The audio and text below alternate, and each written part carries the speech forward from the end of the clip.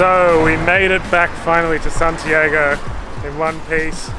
This is the van and we are so hot.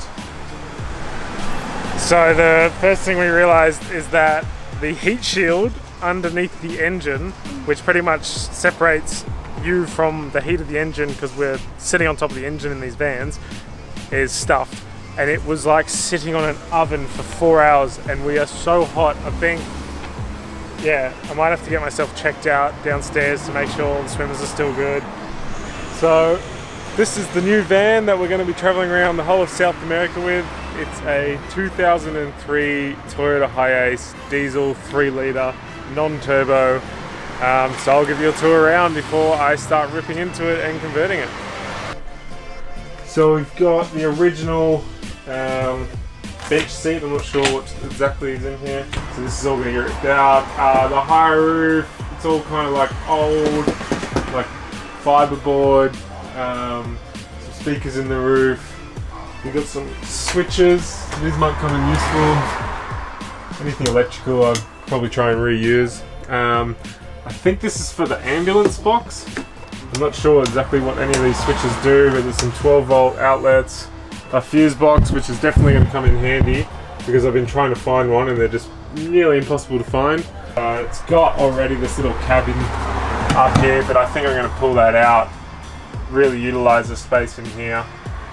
It's got this little sliding window, which I think I'm actually going to pull out and drill a hole through the side door so we get some more natural light coming in through the cabin, because there's only this one window and it's very tinted, so I don't think it's going to do the job. The reason why it's in such good condition still is I think it's because it was an ambulance and it was looked after, because a lot of vehicles here in Chile are just really neglected. The price of labour for mechanics is really cheap, parts are cheap, so they make cars run longer and longer and they don't really buy new cars.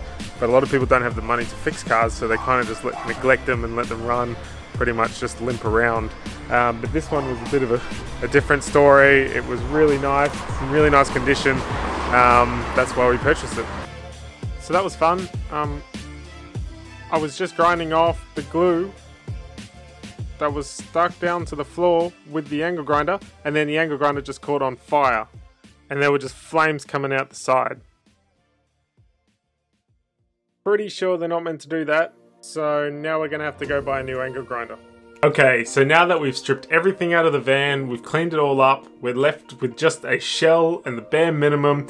The next thing I like to do is take a few measurements and convert the van into a 3D model so I can visualize it better on the computer. For this, I use a program called SketchUp. It's free software, it's quite easy to use if you've got a little bit of know-how. I'm not going to go into too much detail about how to actually use the software because there's a lot of tutorials already on YouTube. So I'm just going to show you how I do it, how I import the van into the model, and then you can visualize exactly how much space you have, what's going to fit, how you design, and your whole layout will actually fit together. So it's really good to actually get a 3D model of your design before you start cutting and building everything so you know it's going to fit. So the first thing I like to do is to create a floor plan of the van, and that's done quite simply by using a tape measure and measuring the width of the van at various points and then just connecting the dots. You can then add your wheel arches, tires for effect, and then you start to design the shell of the van. Done quite simply. There's a lot of YouTube tutorials about how to do this. You can then put your back door, front scoop, and roof. And then you have a pretty much shell of the van. You can start adding more details like windows and vents if your van already has some. But this is pretty much the empty virtual shell of my van, which I can start designing the bed, the kitchen, the seats, and how everything is going to fit. So now you've got the shell of your van, you have to start designing, and you really just got to start to think what you actually want to have inside your van. We were fortunate enough that we've already built one, so we know kind of what we want and what we don't want. So what we really wanted was some kind of fixed bed, or a bed that has less setup time than the one we had in our previous van. So our last van had a bed and table set up, which you had to make every day if you wanted to set the table up and then use the bed afterwards. Me personally, I hated the job. I didn't like setting up the bed every day. It's personal preference. I wanted something that was more fixed. The problem is, This current van is only 3 meters long by 1.6 meters wide. If I put a fixed bed in there, it's really just going to take up all my space and I'm not going to have any room for anything else. We wanted a place that we had permanent seats and some kind of table that will be between the seats, and we wanted a decent sized kitchen that we could use the cooker in and outside the van. This is kind of sized as a medium sized van. I mean, you got your sprinters and your dailies and your crafters, which are kind of like your large cargo vans. And you've got smaller vans than this. So this is like in the middle. So you don't really have everything that you can get in a sprinter van. You can't really put beds widthways and fit like a large dining table, fixed bed, kitchen in. So you got to kind of try and make some sacrifices. So I've come up with a couple of ideas that I think will work. I've modeled them in the software and I'm pretty sure that they're going to be able to get me what I want in terms of a fixed bed, a sliding out dining table and a full kitchen, all in this small van.